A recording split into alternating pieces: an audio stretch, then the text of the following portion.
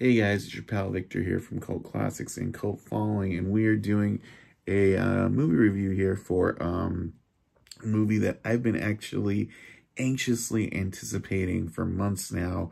We went to the Mandy anniversary screening at the Alamo Drafthouse a few months back, and they had played a trailer for this movie called Willy's Wonderland that showed Nicolas Cage smashing animatronic Chuck E. Cheese slash like Showbiz Pizza kind of animatronic puppets. And I was like, whoa, I've never heard of this movie. And I was really excited to check it out. So lo and behold, a few days or a week ago, I found out this was about to come out. So, you know, I did some digging and we got a screener so we could review it for you. And I just finished watching it and oh my God, this movie is amazing. You know, it's funny, we just went through and did like our Sundance reviews like a week or so ago, and we saw a Nicolas Cage movie there called Prisoners of the Ghostland.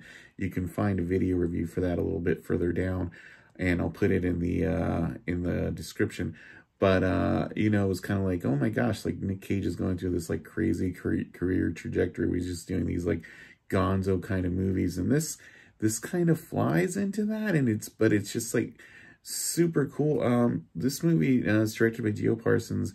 It comes out from Screen Media Films this Friday, February 12th, and it features Nicolas Cage as an unnamed character, where his car is kind of like spike stripped, and it gets towed out to a abandoned like Chuck E. Cheese type restaurant called Willy's Wonderland, where the owner, a guy named Tex McAdoo, offers to fix his car completely for free if he'll go in and spend the night and clean the place up.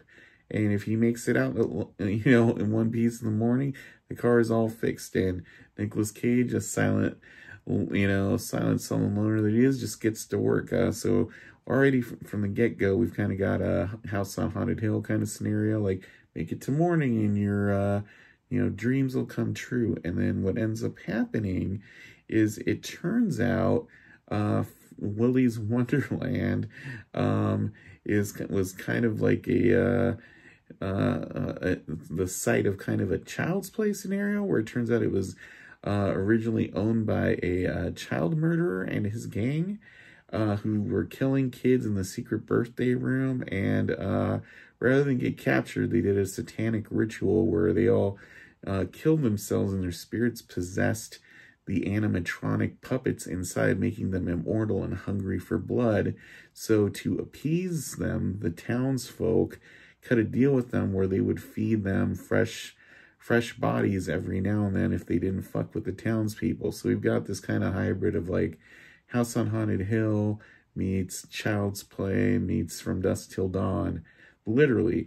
And you know, Nick Cage can just throws himself right into this. Like, it isn't that far into the movie where he's just killing animatronic ostriches, and we're all cheering on as he does that in between taking work breaks and chugging energy drinks and trying to repair a pinball machine.